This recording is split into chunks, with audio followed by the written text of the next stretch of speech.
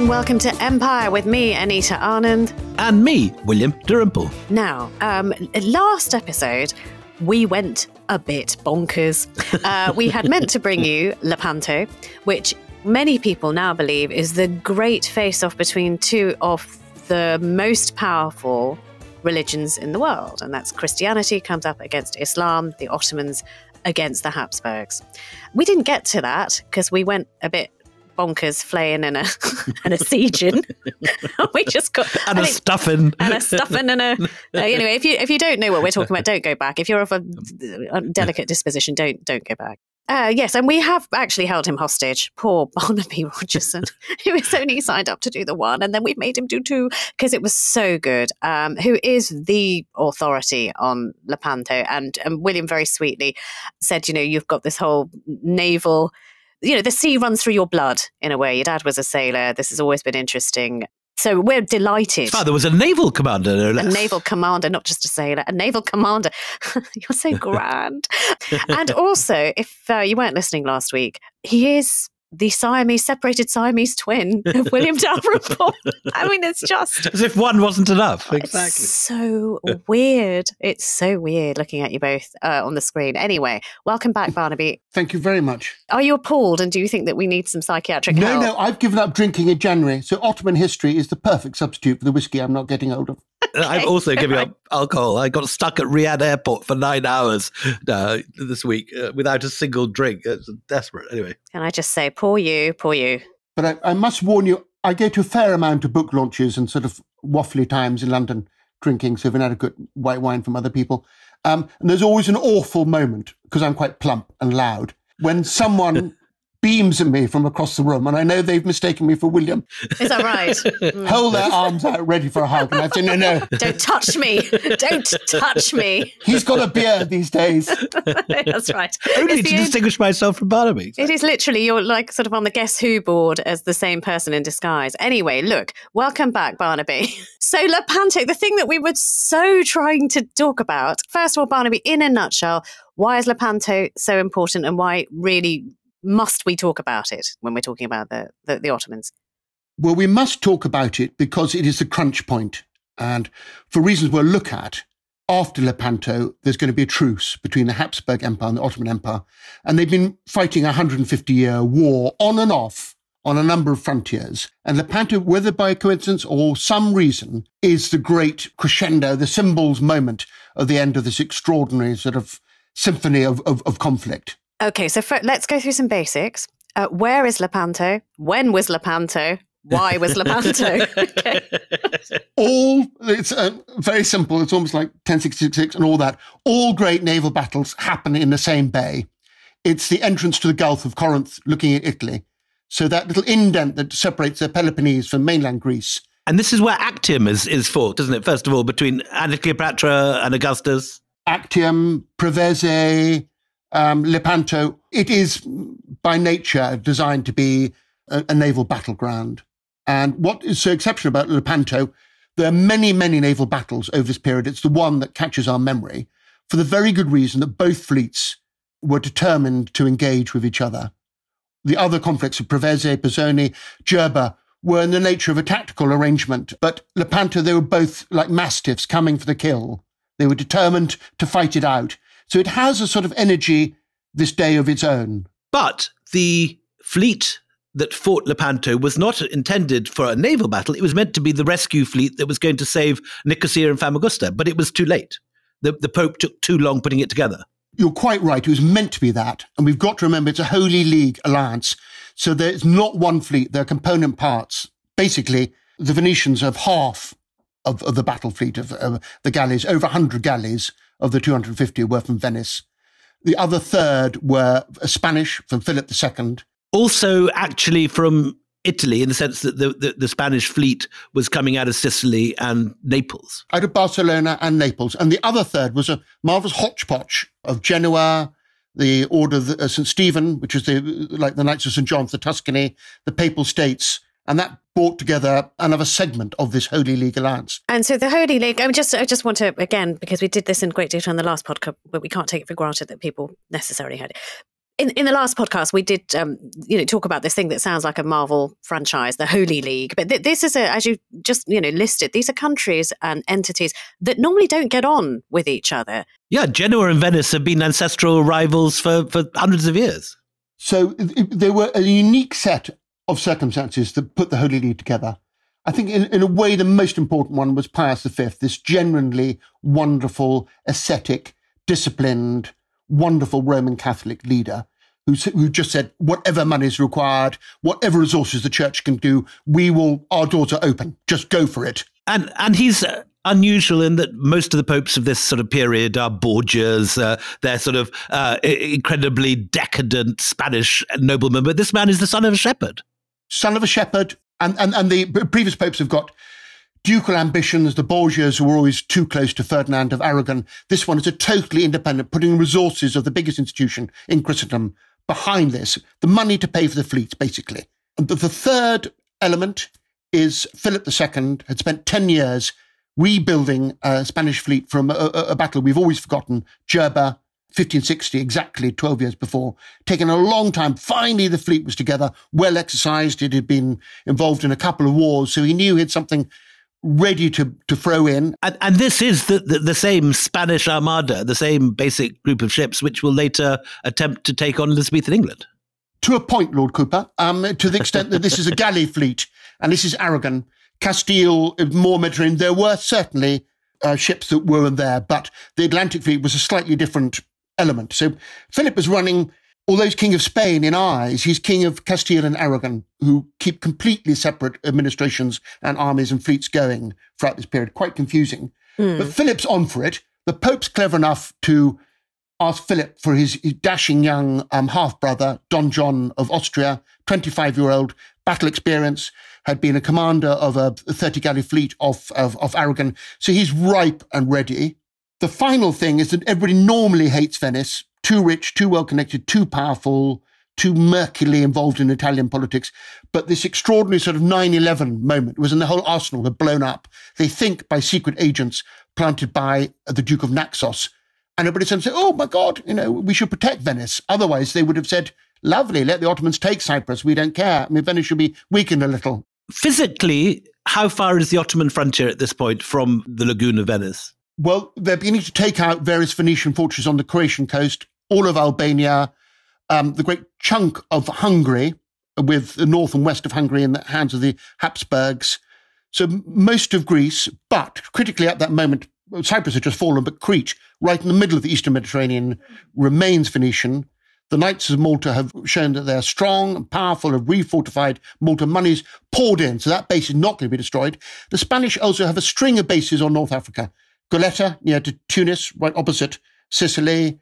Oran, they made into a great fortress. And the Portuguese have got about 12 castles on the Moroccan coast. So North Africa is a sort of interesting halfway land. We're used to thinking of that as solid Islamic territory in both before and after this period, but it's on the frontiers of this period. Can I fact check something with you as well, Barnaby? Because you talked about this 9/11 moment with the entire arsenal being blown sky high in Venice, and this is what shakes the entire Western world. Like, we've got to do something. This is trouble. The secret agent, or the whoever did this, I heard somewhere it was like Joseph Nassi, who is a very famous Jewish statesman who works for the Ottomans. It's a relative of his that sneaks in and does this. I mean, is that plausible? Is that what happens? Which I think it's interesting because it's sort of Jewish and Islam, working in concert together to blow up Venice. Joseph is a most extraordinary character. He's best friends of William of Orange, the Prince Maximilian. He knew everybody. He came from an old Sephardic, Portuguese, Spanish banking dynasty, been there for hundreds of years in Andalusia. He was part of that wave of exiles, over 200,000 well-educated, perfect citizens from Spain who'd been thrown out by Ferdinand and Isabella. And some of them wanted their revenge. Because they were Jewish. They were thrown out for anti-Semitic reasons. Because of Jewish. They could, not for blood, they could convert and stay in Spain. If they kept their Jewish faith, they had to go. And there was a great wave. Bayezid said Ferdinand cannot be called wise because he's impoverishing his kingdom and enriching my empire. And Thessaloniki, which was empty, Sultan Bayezid just said, take whatever street you want. And within a couple of years, there are 18 synagogues in Thessaloniki. He's very, very clever. He doesn't welcome them to Istanbul because that might be too much in the capital. But the Sephardic Jews from Spain are settled throughout the Ottoman Empire in small little doses everywhere and are totally powerful. Joseph Nassi gets very, very close to the throne. He's a financier with connections with Antwerp, with Venice. We don't actually know if it's his cousin who blew up the arsenal. It was sort of a fear of something, almost certainly probably an accident like everything. And also, which I'm fascinated, if it was the act of a secret agent, it totally went in the opposite direction. Because they hadn't had the arsenal blown up, Venice might well have been left alone. So you've got to be very, very careful about who benefits from all these things. That's very interesting. Yeah. And in fact, the arsenal was blown up. It was spectacular. It really was a sort of cause célèbre of its moment, but it didn't actually weaken the Venetians in the end at all. And just for people that don't understand it, let's just have a picture of what Venice is at this period. It has this extraordinary arsenal that produces how many ships a year? 20, 30, 100? They are like a sort of super version of Manhattan and London together. The great financial bankers, maritime insurance, world trade routes, they know everything about everywhere. If you want to buy things, and because they have a deal with the Ottoman Empire, their ships can go to the Levant, can bring back everything that everybody wants. Their coinage is good. Their people are good. They've got a very, very good constitution with a Senate of 200 people, secret conclaves, and a Doge, a powerless executive. They're an amazing financial, like everything good of fiscal trading power. And very, very into the Orient in every sense. Young Venetian men are sent off to not on a gap year, but they're sent off to Istanbul for their training. And a lot of the buildings in Venice look very Mamluk, and a lot of the Mamluk buildings in Cairo, where I was last week looking at them, are actually extraordinary Venetian, with Venetian-style floors, with inlaid marble and all this sort of stuff that you expect to see on the lagoon, but sitting in the middle of Cairo. Exactly. There's an absolute wonderful portraits of Venetians looking totally at home in Aleppo. If you've been lucky enough to travel in Egypt and Syria, you'll find fonduks and caravanserais that were Venetian-only places, and they were deeply integrated in the Levant trade. And so they were the valve. And what's interesting about the Ottoman Empire is it doesn't want to be a monolithic Islam against Christendom. It also needs the Venetians. Custom dues and poll tax. They in turn have the Fondacci de Turchi in the middle of Venice, still there today, isn't it? The big Ottoman hotel, basically, in the middle of Venice. It's sort of seamless codependency between the Ottoman Empire and Venice. They need each other. There's a wonderful description by a Venetian ambassador talking about Venetian foreign policy. He said, imagine that we are a glass ball. We have to be kept permanently in the air by delicate, light touches, keeping this glass ball in the air. Too big a push by us could fracture it, and if it falls, we crash. The Venetians knew they had to be confident enough for the Ottomans to respect them, but they never actually wanted to go at war with the Ottomans if they could avoid it. Are you saying that if there hadn't have been a Philip II, it wouldn't have happened? Or if there hadn't have been the skinny Pope who doesn't, believe in self-aggrandizing? And it is funny, actually, you've mentioned this, he's quite unusual because you've got fat Pope, very skinny Pope, fat Pope. I mean, he is not a man who lives at large. He rescues his nephew, who's given a week in Rome before the Pope says he's too luxurious an animal and asks him to leave the Holy City. I mean, that says everything. So he's very, very pious is very pious. But if one of those pieces hadn't have been there, you're saying they would not have gone to war? Absolutely. It really is. It's a magical conjunction of Venn diagram in the middle of all of these 3 or 4 powers. Plus, as William will Anita mentioned, the Genoese and Venetians have hated each other for, half a thousand years. And there's a particular moment where Genoa is feeling threatened by France and swaps sides in the middle of one of those great wars between the Habsburgs and the Valois, because they now feel that France is a greater threat. And so Genoa, very reluctantly, is now a sort of an ally of Spain to protect itself from France. And so they're slightly shuffling their feet in this war, to be honest, the Genoese. When we were doing the siege of Constantinople, this sort of Holy League fails to appear. The Byzantines... They wait and nobody comes. And no one comes. But now, finally, Pius V has actually pulled it off. And all these enemies, the Spain and the Portuguese who hate each other, the Genoese and the Venetians who hate each other, they're all coming together. All their fleets have combined, and they're sailing towards Cyprus. So this is a good point to take a break. And we've talked about who is leading I keep wanting to call them the Justice League, the Holy League, who's leading them. But we need to find out who is leading the Ottoman fleet. Join us after the break and find out.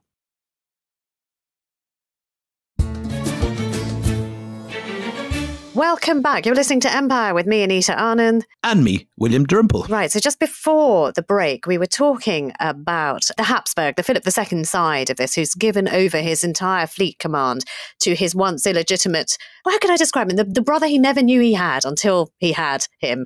So, he's in charge. There's a handsome man in charge, Don John of Austria, of that fleet. Who is in charge of the Ottoman fleet, Barnaby Rogerson? So the Ottomans have done something rather different, is they've, in the past, quite a lot of their admirals had come from North Africa. They were old corsairs, very free-minded, very sort of strong characters who weren't really part of the Ottoman administration, who'd made their career as sort of pirate captain corsairs. We've all heard of Barbarossa. In fact, there were two Barbarossa brothers. Most of us heard of Dragoo or Turgot Rice, another man who'd made his own fortune and fought the Spanish, helped the Jewish and Muslim refugees flee from Granada. Good people, from my reading, rather wonderful characters. And the Ottomans needed them because they were by far the best element, the best seamanship, the crack element of the Ottoman fleet. A third of it was still from North Africa. But on this occasion, they didn't want a commander from North Africa.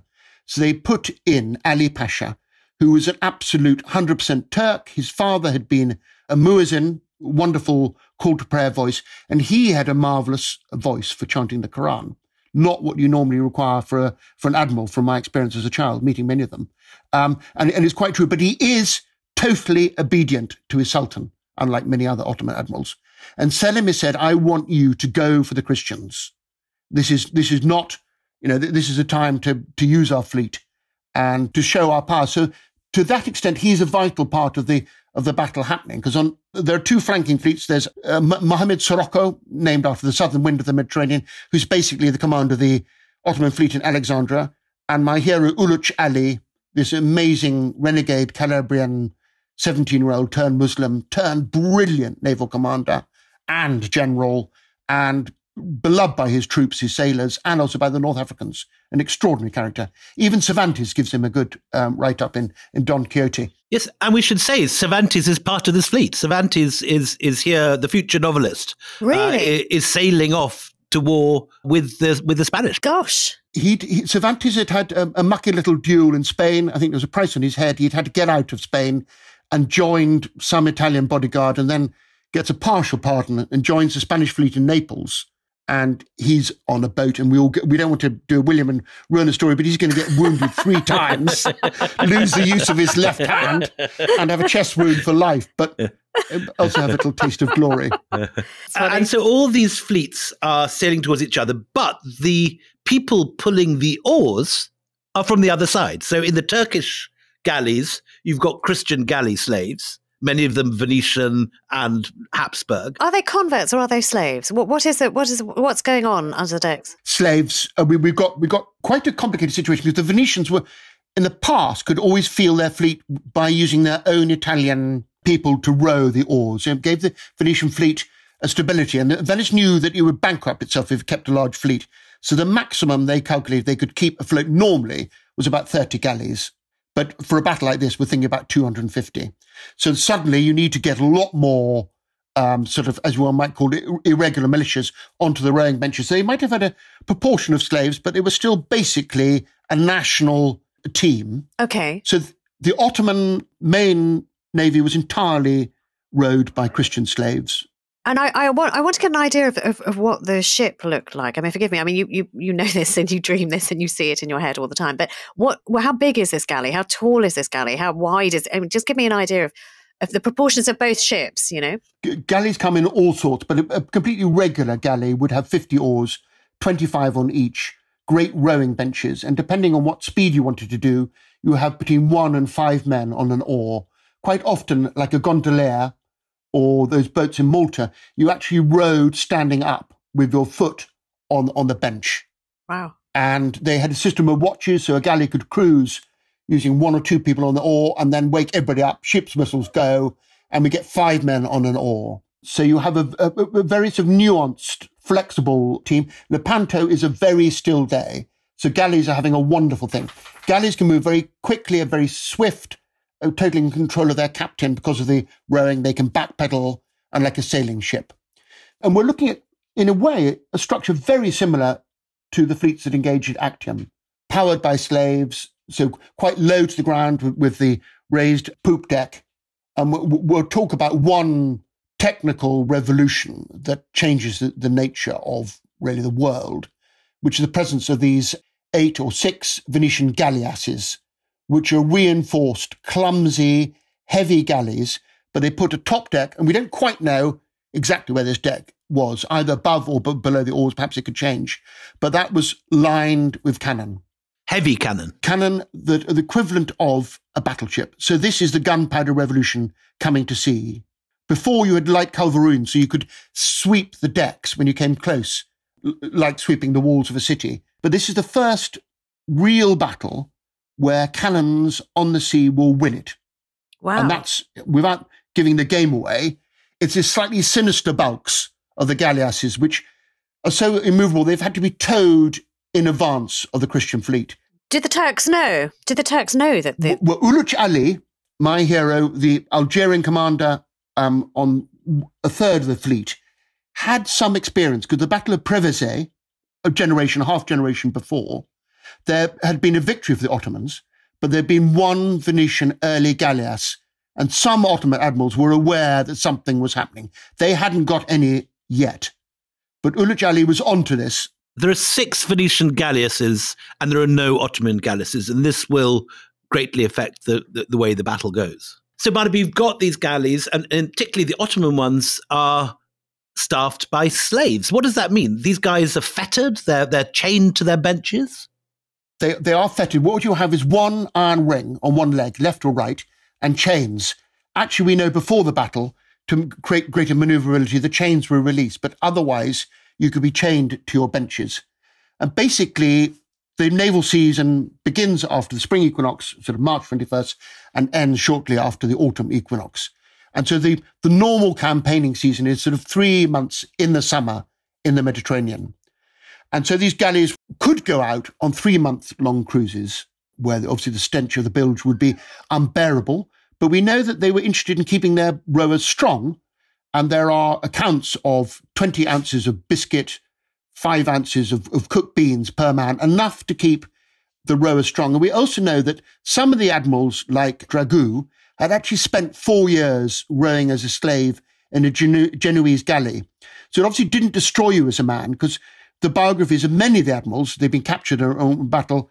Jean de Valette, the Knights of Sir John, had also done his time as a galley. So it didn't absolutely ruin your strength. It's not like plantation slavery or... Yeah. No, it's not plantation slavery. It's keeping you strong. And of course, discipline was upheld by the lash. There were raised walkways over both banks of the benches. One essential detail, not very nice, but there was no bathrooms on these boats. So when you were chained to your galley, you were there all day and there were no breaks. So I think the Ottomans hosed down their galley slaves twice a week. Was that right? They would bucket down. The details are quite intriguing, but things change. But on some boats, the walkways supported pigeonholes. And so the galley slaves could actually put their shepherd's cloak and their shirt and have a little storage thing. Because if you've spent time in a prison or a boarding school, you know tiny little privileges are very important. The privileges about food, whether you're allowed to wear a moustache, whether you're allowed to wear a waistcoat, whether you're allowed to wear a hat, made all the difference. And you promoted some of the slaves to be the lead rower who led the beat of the row. And you also had headman of a section of benches, and they'd be given some food privileges. And of course, we know from, again, more from biographies and accounts, like Uluç Ali, he converted. He said, I will become a Muslim, because he'd been insulted by a Muslim on a boat. And he said, I want to be your equal, and then I'm going to fight you with a knife. And that's how he became a Muslim. So this is a Calabrian Italian, captured as a boy, converts to Islam. And galley slave, and then ends up commander of his own boat, makes his own fortune on the Corsair Wars, capturing ships in the Western Eastern Mediterranean during times of war, when the Venetians would be totally sort of off limits as acceptable trading partners of the Ottoman Empire. So you have a very complex situation, and you also have ransoms. Barbarossa, after Dragou goes down, he negotiates for 4 years to get his colleague back. And there are winters off. So when you're not on your galley in the summer, you're helping build the Suleymaniye complex? Or what are you doing in the winter if you're a galley slave? From these accounts of freed slaves, what was very common is you lived in those sort of casemate, the relief arches inside the walls of a city, and they had their little base there, and they were allowed to, in certain instances, to have a Franciscan friar, if they're Christians, to make their own brandy. They would often be employed in suburban gardens to do digging and working on the edge of the city. And again, we hear those accounts from Cervantes about people going out, often staying for 3 or 4 days with chains. There are also little details of an escaped slave, certainly on the Christian side of the thing, would be 5 quick cannon shots would mean a slave has escaped.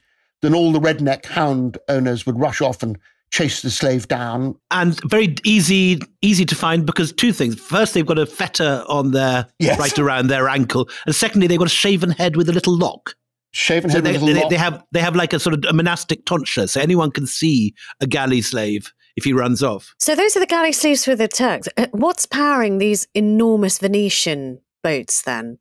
The Venetian boats are sailed by their own Italian sailors. There's a sort of militia draft for each village. And there seems to be similar sides on the Ottoman coast. They could also produce volunteers to, on other occasions, to row. It's a nuanced thing. So you might, on some boats, you might have had a third slave, 2/3, and the other way around. Certainly for the Corsair craft, which, apart from Lepanto, tend to be much slimmer and smaller, you often had 100 volunteers rowing a small galley for the Corsairs, and they would all be volunteers. Many of them were Moors who'd been expelled from Spain who wanted their own revenge on the Christian powers. Really? And it made the Corsair craft very, very good because there was highly motivated people who could, literally drop oars and join as a boarding party.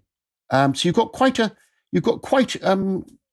like everything, as you try to answer things, more doors open. But basically, on both sides, probably at least 10,000 galley slaves in chains on the battle. And how many boats now massing towards each other on both sides of this battle?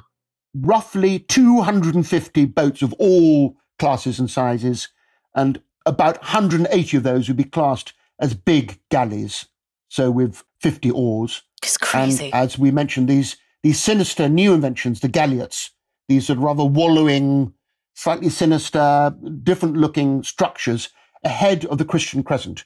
And both fleets are coming together outside the Gulf of Corinth, the Ottomans from inside the Gulf of Corinth sailing west towards Italy, the Christian fleet coming down, as it were, from the north, 2 great crescents of 250 galleys facing each other on dawn the 7th of October. Okay, so and as you have beautifully described, this is almost, sort of like an amphitheatre for the sea. People come here to fight and only one side is going to leave it.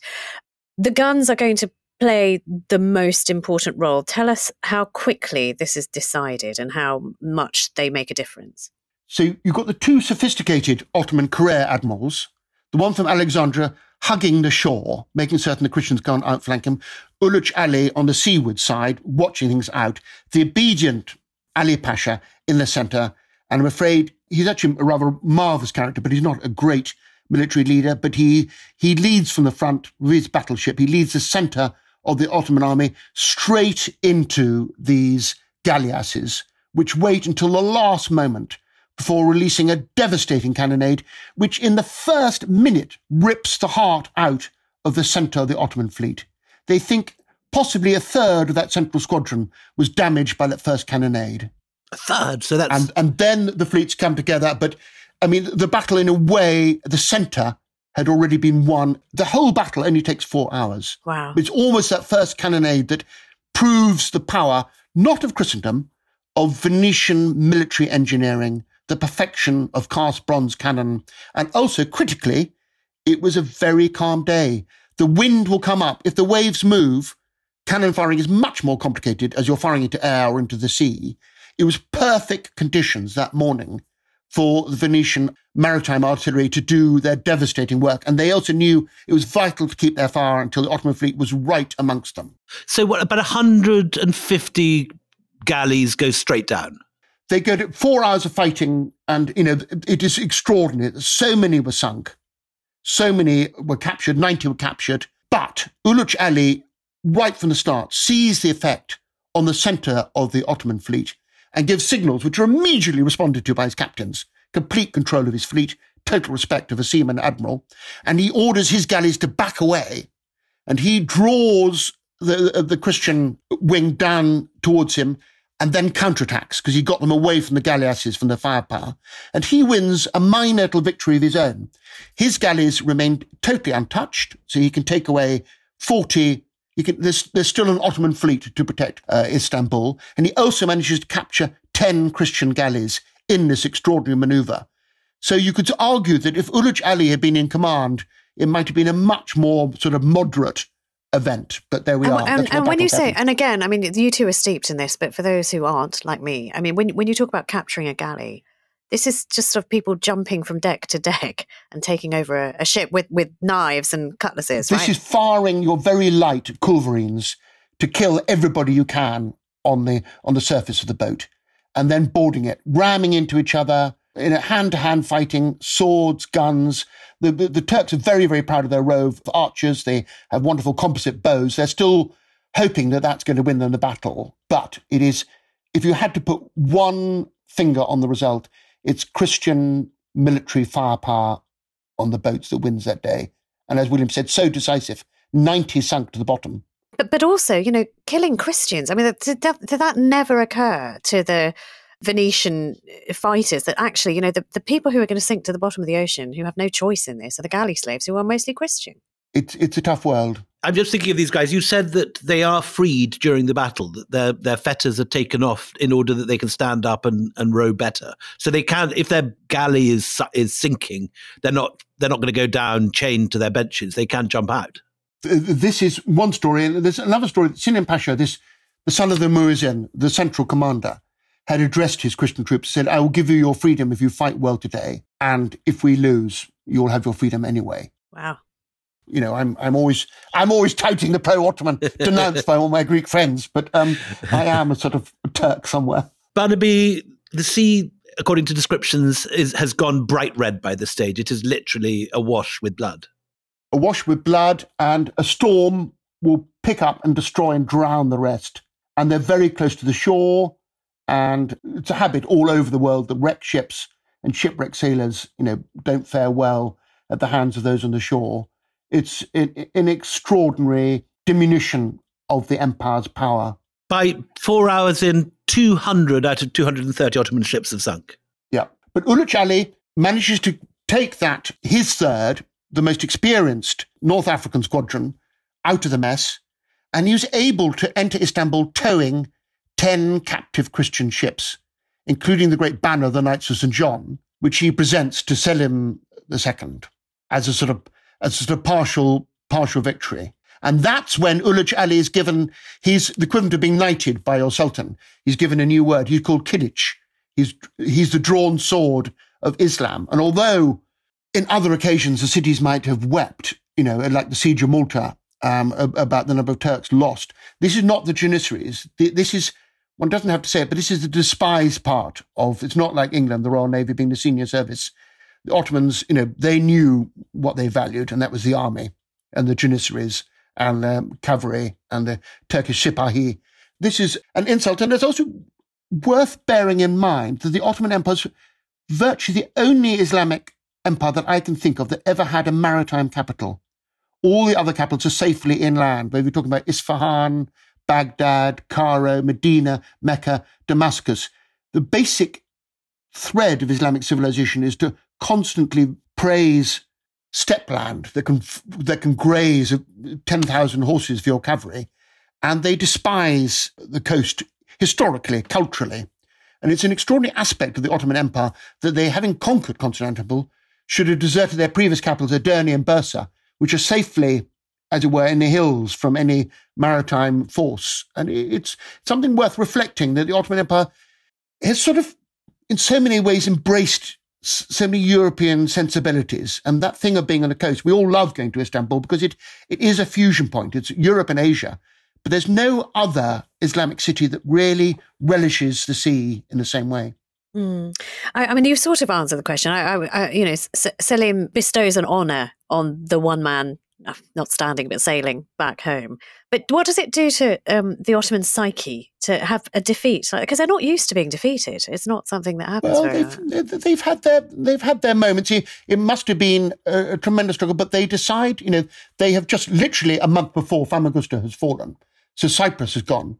And there's that famous quote by Sokolu Mehmet Pasha, who welcomes a European coming to look at the activity in Istanbul and says, "We have lopped off one of the arms of Christendom, the island of Cyprus, and you have merely singed my master's beard, the better to grow stronger." And of course, when Drake later on attacks the Spanish fleet in Cadiz, he uses that line, "I have singed the King of Spain's beard," sort of very sort of English picking up. But Sokolu Mehmet Pasha was aware. They were delighted to show the European ambassadors the power of Istanbul, because within a year, the Golden Horn shipyards had produced another fleet of 250 galleys. Wow. The Toffain, the arsenal on the Bosphorus, was pouring out another 200 cannon. I mean, the empire sort of was absolutely confident that they could put, and they did put, a fleet back into the same Gulf by the next year under Kilij Uluç Ali as admiral, and sailed. And they didn't. I think Kilij Ali was aware that he couldn't risk another conflict, but he was totally patrolling those waters, and he critically was very keen on getting some galleasses in the Ottoman fleet. Which brings us to this great question. Some people say Lepanto is the turning point, that never again will the Ottomans control and threaten the Western Mediterranean. Never again will the Ottomans be likely to go anywhere near Italy. Other people say, like Sokolu Mehmet Pasha, that it's just a temporary setback. This is the singeing of the beard. 100 galleys are being put back within 6 months, 200 within a year. What do you think, Barnaby? Do you think this is a turning point, or not actually that big a moment? I think it's a turning point for the Christians. I think they have confidence, which they never had before. I think they thought they were right to think they were losing. They lost every naval battle, every military battle in the Balkans for 150 years. And this gives them some sort of confidence. We know that Philip II is actually bankrupt by building up this fleet. Spain goes into bankruptcy. Is it 1575? Pope Pius dies. We get another fat pope interested in his nephews and his, and the whole thing dismantles. The Holy League falls apart, yeah. The Holy League falls apart. Everybody starts bickering and fighting each other again. But that's a sort of good sign in terms of Europe, because they don't need to be together. They don't like being together. They like fighting each other. Charles V and Francis I spent, 10 years while Vienna was being besieged. They were attacking each other all over Europe. They didn't really like fighting the Ottomans. And so this was a sort of sign off. But we have to remember, were we talking 100 years later, the Ottoman fleet then decided to take Crete? It seems no more than a pause. And as we know, the Ottomans actually were about to face big threats on the Russian front. Ivan IV is expanding Muscovy. They sent a Tartar admiral at the same time as Lepanto. Moscow burns from a Tartar cavalry army. Is it 1571 or thereabouts? And they know that having had a long period of peace on the Persian frontier, things are changing there, and their attention is going to be required on the Persian front. And the Persian front is much more taxing. You could send out an army from Istanbul in March to campaign in Iraq and Tabriz. You need to take the Sultan 2 years away from Istanbul. He needed to march 1 year, get close to a base like Aleppo or Baghdad, then start campaigning. It was much more stressy fighting the Persians, and also much more to risk. Although we've got these wonderful inscriptions about the power of the Ottoman Empire and the sultans and this, that, and the other, they weren't loved. They were only successful. The people who were loved were the Safavid Shahs. They were the bloodline of Imam Ali. They were descended from generations of Sufi sheikhs. They were also descended from Genghis Khan, so you had everything on their side. The Turks, the Ottoman Turks, were just border lords, a bit like a Percy or a Maxwell, the equivalent of the English-Scottish border, who'd done well in the confused fighting on the borderlands. And also, it's fascinating. I'm a great believer in topography. When you go to the area where the Ottomans originated, Bursa, Iznik, it's well wooded. It reminds you of Europe. These are forested, snow-covered mountains. It's not the greats of steppe land of our Turkic imagination. They are very much at home in European conditions. But it's the Shah's great cavalry armor, and fighting the Persians is very difficult because a defeat strengthens what other culture would a defeat strengthen the hand of the Shah? Because he comes from a Shiite tradition, when he's defeated by the Sunni, they say, another martyr. The energy of the Persians is unconquerable in that way. The other question that's sometimes asked about Lepanto is this, in a sense, the last crusade? Is this the last moment that a pope pulls together an army full of crusading knights and allies to fight the infidel? Or is this the beginning of Europe's rise as an imperial power? From this will follow further attacks. They've already taken, Cortez has already gone off to Mexico. All that world of European imperialism is just beginning. The Portuguese are beginning to explore slaving possibilities down the African coast and so on. Is this that linchpin between the Crusades and imperialism, or is there no break between the two in your view? I think you're very wise. I think that's the turning point, actually, in European sensibilities. There is bizarrely one even more bizarre crusade. Dom Sebastian, the boy king of Portugal, leads the whole of the Portuguese Empire, everything they've gained over the last 150 years, on a crusade to take out Morocco and turn it into a Christian empire. That happens only 7 years after Lepanto. And Philip said, for God's sake, don't do this. They're cousins. He actually tried to give Sebastian good advice, and Sebastian said, no, I'm going to do this. This is what Portugal's here for. We are a crusading nation. And so Philip gives him Charles V's helmet, his father's helmet. If you're going to go on a crusade, you need to have the helmet of my father who led a crusade against Algiers and Tunis, and here's a sword, and I'm going to lend you a Spanish division of my best tercio to protect you in the battle. It's rather touching. And Sebastian takes the whole of the Portuguese nobility. And at the Battle of Cazaro Kabir, the Battle of Three Kings, that is the last crusade, when they are destroyed by the Moroccan army. But it's very much of the flavour of Lepanto. There's barely a survivor, is there? Yeah. Bizarrely, the two Moroccan princes who fight Dom Sebastian had volunteered to be on the Ottoman fleet.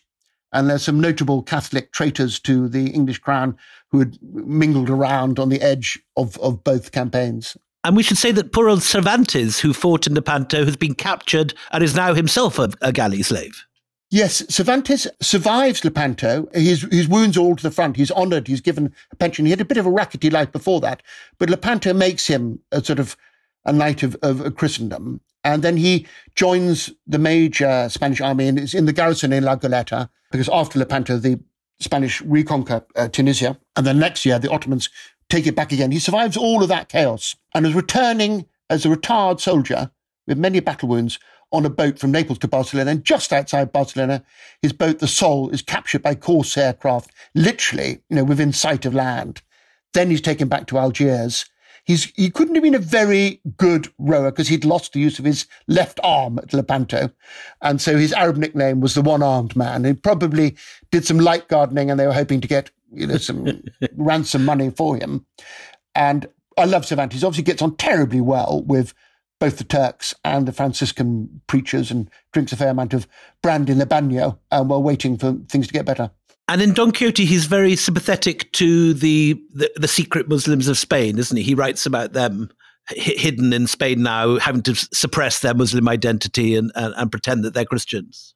Yes, Cervantes is one of those sort of golden characters like Shakespeare. You just think, where is his humanity? His own life, like Shakespeare, seems rather humdrum, but he excavates from all these terrible experiences, extraordinary understanding. Some people think he might be himself, his family might have been converso, might have been Jewish or Muslim, 3 or 4 generations ago, converted with empathy. But I think just the experience of actually seeing the Ottomans as not that bad, and possibly conditions as a bagnio in Algiers waiting for ransom weren't as bad as being a Christian soldier in a garrison in La Goleta. Who knows? Barnaby, one last myth to slay. So Lepanto has been won. We know that the future of imperialism is going to lie with Europe. But the great myth is that the Ottomans are in decline. And if you read old-style Ottoman histories dating from 100 years ago, the Ottoman decline seems to go on for sort of 400 years, and yet it's still controlling most of the Mediterranean. The fact remains that the Ottoman Empire is still the most powerful force in the Mediterranean, and not just the Mediterranean, but Sokolu Mehmet Pasha, sitting in Istanbul, is sending troops to help the resistance in Spain, the Moriscos. He's sending troops to Aceh in Indonesia to arm rebels against the Portuguese. He's still the spider at the center of the most enormous web in the world. Absolutely. His Tartar allies are burning Moscow. We know in 1541 he's helping the Muslim Sultan of Harar against the Ethiopian Christian Empire. The expanse and interest and the intelligence and understanding of the empire, which is expanding. Much of what is southern Ukraine was an Ottoman province, which we forget too easily. It's expanding into Georgia, Armenia. It is, when you look on the map, it's the Roman Empire reborn. And, I mean, we talked about Cervantes, you mentioned Shakespeare. What we haven't really talked about is what is England making of all of this? Because it's not involved, but it's not very far away. What's going on? How is the news reaching England? What is being said about all of this? England smelling its future as making armaments to sell to both sides. Of course, Philip is interested in making a truce with the Ottoman Empire because he wants to turn his attention against the Protestants in Holland and England and wage war against them. William is right to focus. Lepanto, not the end of the Ottoman Empire, it's the end of the contest there. And the contest goes in a different direction. Philip takes the war to the Atlantic, and the Ottoman Empire is taking the war against Persia and to a certain extent against Muscovy. And that's what's happening. It's the Atlantic sea lanes. And it'll keep very valid. The Corsairs will cripple, at times, Dutch and English trade going down the Atlantic coast of Africa. But it's not going to be long until English sea power is an important force. In 1607, Sir Thomas Shirley notes that one English warship could defeat 10 Turkish galleys. That's only, 35 years later. That's an extraordinary speed at which that's developed. Listen, you've been so marvellous, Barnaby, and I'm sad that we're out of time, but I'm really delighted that we've managed to convince you to stay for 2 episodes. You've set us up so beautifully because next week we're going to take a look at the beginning of the European response to what has happened at Lepanto. And we're going to focus in on England. I mean, we started mentioning it, but we really are going to drill down because we're going to look at the Levant Company, a company founded by the same group of London merchants as the East India Company, but a company which never achieved the same success. But until then, it's goodbye from me, Anita Anand. And me, William Davenport.